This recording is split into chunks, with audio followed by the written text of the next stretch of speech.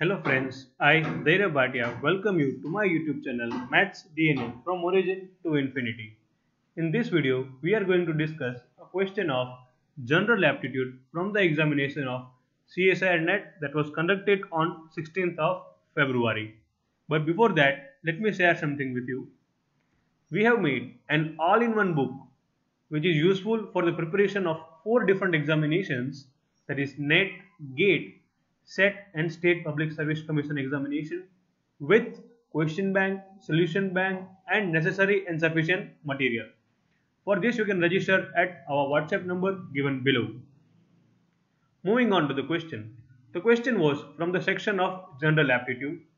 See, before we begin the question, it is very important for you to know that General Aptitude is a very easy and scoring part in any examination.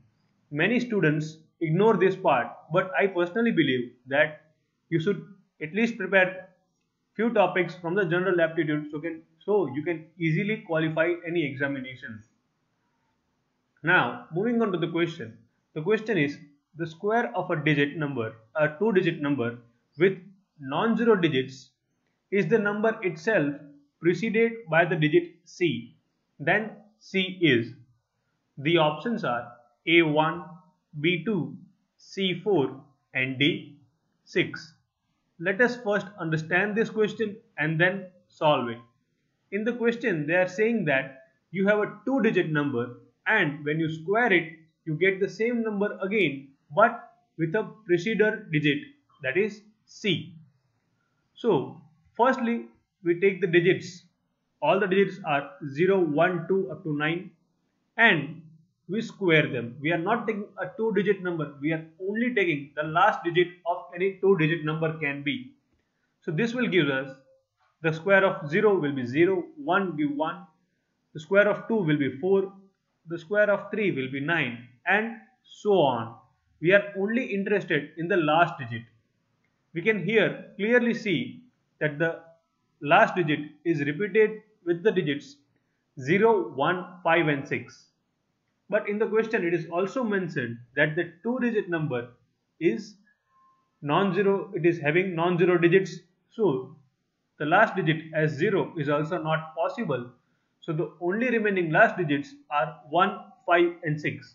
And now we have to consider all the 2-digit numbers with last digit as 1, 5 and 6. Let us begin. So the 11 square will be 121, 15 square 225, 16 square 256.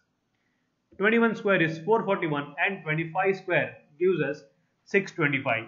Many students knew directly that the 25 will be remaining, so you can directly take this. But if you are not knowing this, then you can solve it in this manner. It will hardly take 2 minutes and thus the precedent of the number 625 of 25 will be 6, which is option D. Hence the correct answer is option D. Thank you. And you can be a member of our social club and watch 380 plus videos on our YouTube channel and get a complete study material for any higher mathematics competitive exam from our Telegram channel.